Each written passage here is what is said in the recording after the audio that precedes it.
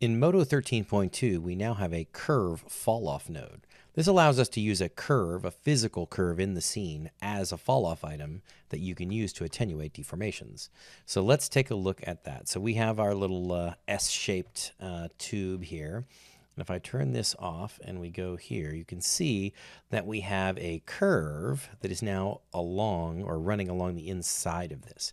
And this is a curve that can be edited. So if we wanted to, we can grab these points and we can move this wherever we want. It's just a standard modeling curve. But if we come out of here and we do this now, by using that curve, we go here and connecting it to our curve fall off, and then putting that fall off into our influence. Now when we use this lift effector, which is just a translate, and I move this up, you can see that it's attenuating its effect or its weight based off of the parameterization of this curve. And what's really cool about this is obviously you can adjust the position. So let's say I take the curve and I want to move it. I can change how this thing works and where the fall off actually lies in the scene. I can also take the curve and flip its direction. So if I flip this now, this is the starting point versus what we saw over there.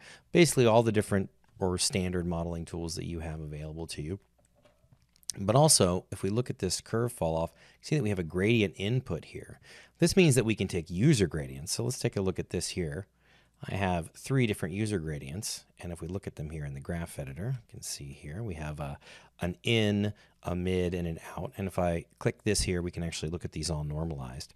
And if I go back to my graph editor, I can say, well, I want to attenuate this curve fall off based off of this.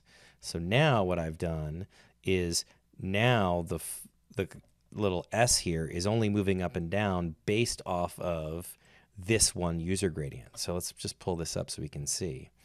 If I connect this to here, now you can see that it is moving just through the inside of that, which follows basically this shape here, right?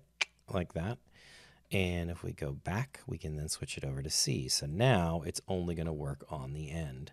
So the curve fall off by itself is really powerful. It gives you a 0 to 1 weight that you can apply to anything in the scene.